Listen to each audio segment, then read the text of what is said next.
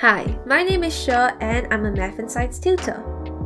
I've been an SAT tutor for about 3 years now, and with SAT math problems, a lot of them have a shortcut method to solving them. Today, I'll be going through identifying and solving these sorts of shortcut problems. If you enjoy watching these sorts of videos, make sure to leave a like and subscribe so you get notified when I release more videos. Let's get on to it. Let's take a look at the first type of problem. One common type of shortcut problem is solving for expressions. Here, the question is asking for you to solve for an expression x plus 4. If you look carefully, x plus 4 is actually a factor of 2x plus 8. So if you factor out a 2 right here, you should get 2 times x plus 4 equals to 16. The regular way would be to subtract 8 on both sides to get 2x equals to 8, divide by 2, x equals to 4, and plug that in directly to get 4 plus 4, which equals to 8. But if you look, this takes at least 3 steps overall. Whereas if you do it the shortcut way, where you know it's 2 times x plus 4 equals to 16, you can just divide both sides by 2 instead, and just get x plus 4 equals to 8 directly. The giveaway here is that the expression the question is asking for is also present in the original problem. It's just much more efficient to directly solve for x plus 4. Let's take a look at another type of expression problem. In this problem, the expression 2n minus 1 is not present in the original problem. However, part of the expression 2n is here. So this means that instead of solving for n, we can just solve for 2n and plug that directly in. So if you multiply both sides by 5, you should get 2n equals to 50. And hence 2n minus 1 would just be 50 minus 1, which would give you 49. This is much faster than solving for n and plugging it back in, because if you tried to solve for n, you still have to divide by 2 on both sides to get n equals to 25. And when you plug it back into 2n minus 1, you're still going to do 2 times 25 anyway to get 50 again. It's just much more efficient to just look for 2n and plug that in. The giveaway here is that the original problem and the expression are both asking for 2n in common. Let's look at a third problem. Although it might seem that our problem 3r and 6r plus 3 do not look similar, 3r is actually a factor of 6r. Instead of solving for just r, so the long method would be 3r equals to 18, divide by 3 to get r equals to 6, and plugging that in, which would just give us 6 times 6 plus 3 to give us 36 plus 3, which is 39. The faster way would just be to multiply both sides by 2 to solve for 6r, which will give you 36 anyway, and plug that directly into 6r plus 3, which is just 36 plus 3, which gives you 39. It's similar, but the normal way uses a lot more steps compared to the faster way. The giveaway here is identifying that both the problem, 3r, and 6r are related to each other. Moving on to the next type of problem. The next type of shortcut problems are solving for expressions given a system of equations. Here is an example. So the question is asking for 5x plus 5y. The regular method would be to solve for x and y separately and then plug it in, but that wouldn't be the most efficient. So let me show you the regular method first so you can see how long it is. So 2x plus 3y equals to 1200, 3x plus 2y equals to 1300. We'll make the x's the same, multiply the top one by 3 to get 6x plus 9y equals to 3600. Multiply the bottom one by 2 to get 6x plus 4y equals to 2600, and then subtract the two equations. 6x minus 6x will leave you no x's, 9y minus 4y leaves you 5y, 3600 minus 2600 leaves you 1000.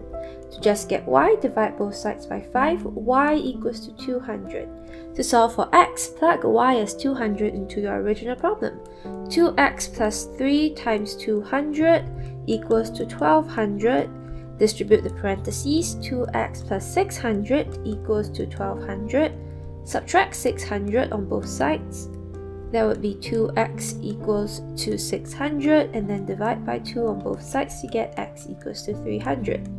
Now solving for 5x plus 5y, that would leave us 5 times 300 plus 5 times 200, which would give us 1500 plus 1000, which just gives us 2500. This is the regular method, and this is actually very long compared to the shortcut method. Now, notice that the question is asking for 5x plus 5y. If you add up the x's, 2x and 3x would add up to 5x. And add up the y's, 3y plus 2y actually equals to 5y. You'll notice that by adding the equations together, we will get 5x plus 5y. So all that's left to do is to add up the 1200 and the 1300 to get 2500. This is just a one-step process compared to the normal way, which is multiple steps long. The better way would just be to add both of them up. Let's take a look at another systems of equation problem. Here, the question is asking for 2w plus 3t. Now, if you try adding or subtracting them, you wouldn't really get anywhere. So if you subtract them, you should get 4w minus 2w, that gives you 2w. 5t minus 4t will give you 1t, and then 25 minus 14 gives you 11. If you add them up, 4w plus 2w is actually 6w, 5t plus 4t is 9t, and 25 plus 14 is 39. Now, I know neither one of these is 2w plus 3t, see 2w plus t and 6w plus 9t, but if you pay attention, you'll notice that 2w plus 3t is actually a factor of 6w plus 9t. So if we factorize out a 3 here, we should get 2w plus 3t here, equals to 39. To get 2w plus 3t, just divide both sides by 3. You get 2w plus 3t equals to 13. Again, this method, it's just 1, 2, 3 steps long compared to the regular elimination method of systems of equation, which is multiple steps long. The giveaway here for these sorts of problems is that the question will always ask for the value of an expression like this, and we will usually have to just add or subtract the systems of equation provided. Let's move on to quadratics. One of the most common quadratic problems are solving for zeros. So for example, you would have some ax squared plus bx plus c equals to 0. Typically, you have to use factorization to solve for x to get your answer. The type of problems I'm about to show you do not typically use x squared and x. They may use another expression. Let's look at this for example. Here, the question is asking for values of x where the function is undefined. So when they say undefined, they are just talking about when the denominator equals to 0, because in math you cannot divide by 0, you cannot have a denominator by 0. So undefined functions typically denominator is 0. Let's just write our denominator first and equate that to 0 so we know exactly what equation we're going to be dealing with. You can see that this is just a trinomial, so see 1 term, 2 terms, 3 terms. But instead of x, it's using x minus 5 instead. We could use FOIL and distribute the parentheses, but the easier method would be to use substitution, so you can let some random letter, like for example u, equals to x minus 5. Now we'll just replace all our x minus 5 with u's instead. U squared plus 4u plus 4 equals to 0. This equation is much more simpler to solve. We can just solve for u and then plug it back in here to solve for x. So for example, we would have to find the factors of 4. So typically our c here, this is our c, it's 4. We need to find factors of c that add up to b. So 4 is either 1 times 4 or 2 times 2. 1 and 4 do not add up to 4, but 2 and 2 do add up to 4. So we're talking about 2 and 2 here, u and u here. And it has to be positive 2 and positive 2 because positive 2 and positive 2 will add up to positive 4. So in this case, we've got u plus 2 equals to 0, subtract 2 on both sides, and we'll get u equals to negative 2. Remember, the question is asking for x, not u, so you have to plug back in your negative 2 into this equation.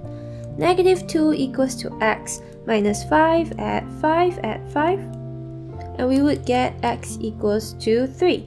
This is the much faster solution instead of having to follow it and then solve for x anyway. Let's look at another problem involving substitution here. So let's distribute the parentheses first. X to the fifth minus 5x cubed equals to negative 4x. Shift the negative 4x. X to the fifth minus 5x cubed plus 4x. And our equation would look like this. Although this may not look like a quadratic problem, the giveaway here is that it has 3 terms. 1 term, 2 terms, 3 terms. It's a trinomial, and we're going to have to be using quadratic factorization to solve this. So let's start by factoring out their GCF. If we factor out the GCF, we'll have x to the 4th minus 5x squared plus 4 equals to 0. Although you could technically solve this and say x equals to 0 just by this factor, the question did say x has to be greater than 0, so we actually cannot use this answer. Now our problem looks like this instead. Again, this is x to the 4th and x to the 2nd, not x squared and x. So instead, we're going to have to use substitution here again. To make it look more like a quadratic equation, you can just use u equals to x squared. Now instead, we'll have u squared minus 5u plus 4, which equals to 0. This is much simpler to solve. It looks much more like a quadratic equation. And we can just factorize this directly. So we have to find factors of 4 that add up to 5. So 4 is either 1 and 4 and 2 and 2. 2 and 2 do not add up to 5, but 1 and 4 does. And it has to be negative 1 and negative 4 because negative 1 and negative 4 would give us negative 5.